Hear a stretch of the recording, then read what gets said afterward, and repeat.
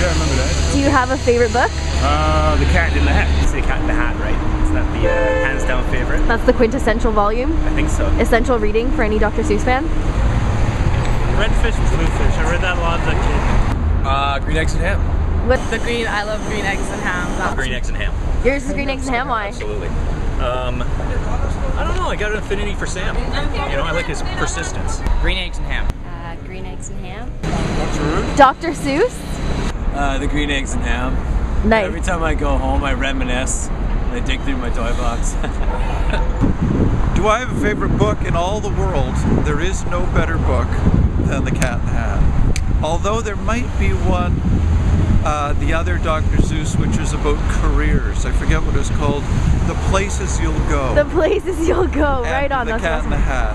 Nice. And Green Eggs and Ham is a brilliant work. They're not like Dostoevsky, Crime and Punishment, but they are immortal. And he is a genius.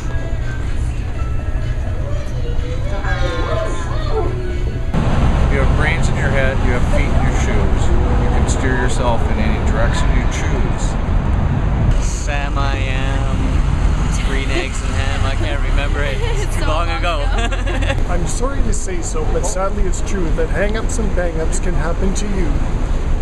I meant what I said and I said what I meant. Don't cry because it's over, smile because it happened. From there to here to here to there. Funny things are everywhere. The writer who breathes more words than he needs, making a chore for the reader who reads. Got it! And will you succeed? Yes, indeed.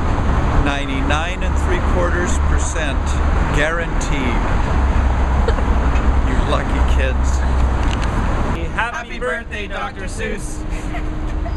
Happy birthday, Dr. Seuss. Happy birthday, Dr. Seuss!